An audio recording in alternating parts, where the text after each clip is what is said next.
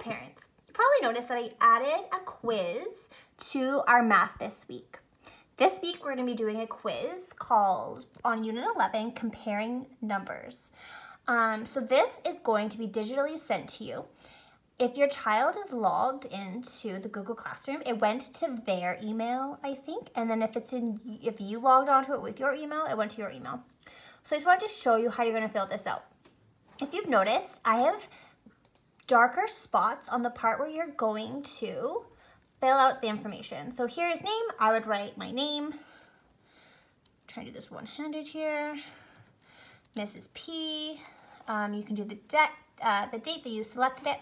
Then down here, every place that you need to fill in something, there's a little bit of a slash.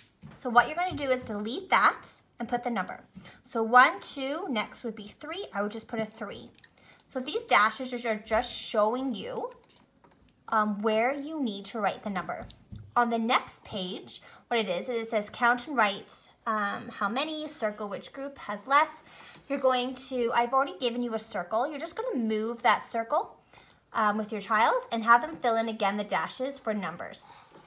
And on the last page, it says again, count and write how many, circle the group that has more. Again, moving the circle to show which one has more, and then writing in the numbers.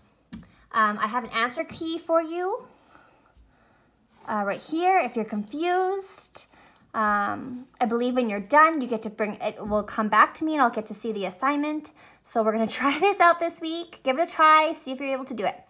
Thank you so much. Have a great day. Good luck.